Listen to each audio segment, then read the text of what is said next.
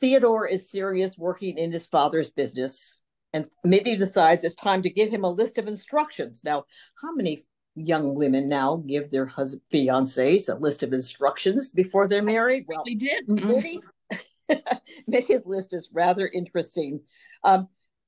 She said that, in the future, you will not stay in. I'm reading this from her letter right now. She said, number one, these are numbered, that in the future, you will not stay in town to read my letters and take tea, dry toast, but will enjoy your social meal as in the olden times.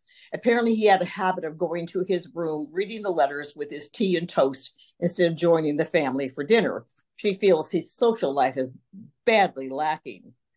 Number two, she says, I want you to follow my theory and enjoy yourself as much as you used to before me.